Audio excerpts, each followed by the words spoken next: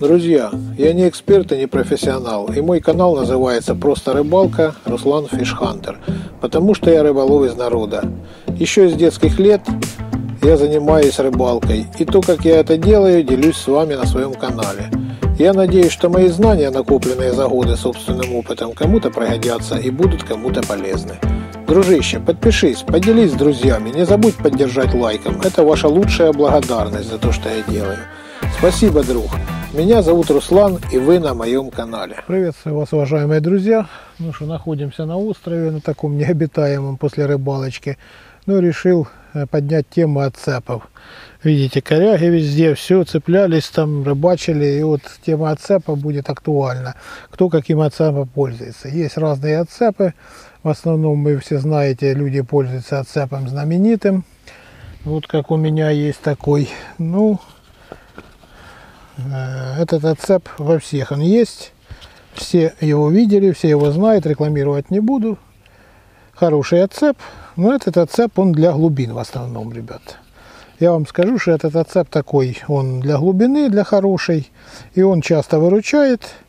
Бывает, не всегда выручает, но выручает часто. Сетки поднимает, крючочек здесь сделан, специальные обрезанные, видите, обрезанные такие жала, нету их здесь.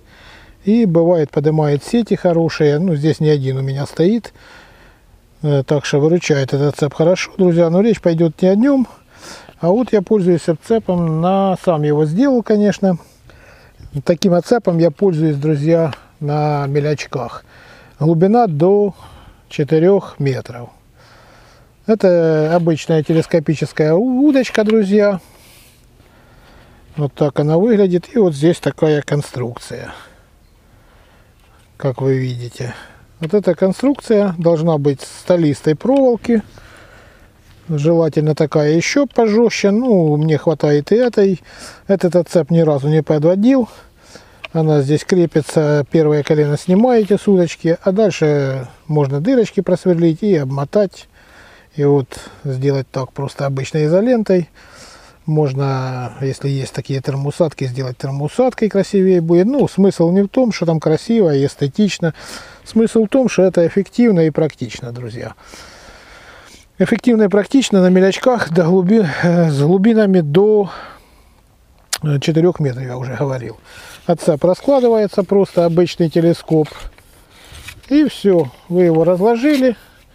И вот таким способом просто отцепляете приманочку. Сейчас я наглядно вам покажу, так приблизительно как она будет. Достану спиннинг. Минуточку. Сейчас пойду достану спиннинг. Покажу на джиговой приманке. Это актуально и для воблеров, друзья, и для джига. Не будем мы там цеплять где-то за коряшки. Вот здесь. Сейчас откроем просто элементарно. Вот как раз и не хочет цепляться.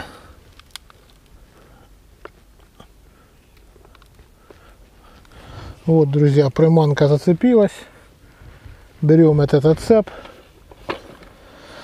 А ну, Вадик, подойди ближе.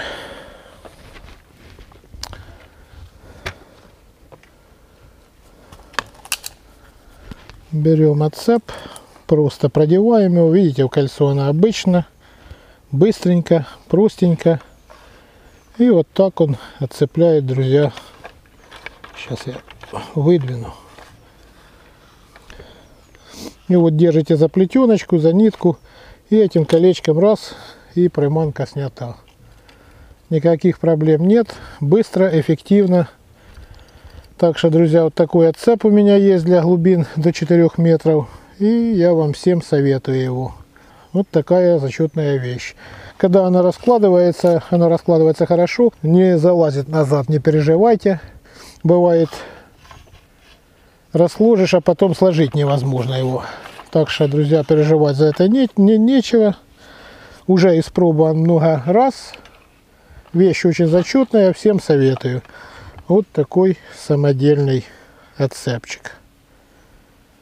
Ну что, друзья, на этом все. Такой коротенький лайфхак. Пользуйтесь. Всем советую. Советовать, друзья, плохого не буду, так что не переживайте, все нормально. Вещь зачетная. Пишите в комментариях, кто каким отцепом пользуется тоже. На этом буду с вами прощаться. На этом все. До скорых встреч. Подписка, лайк с вас. Ну, и до встречи на рыбалке, друзья.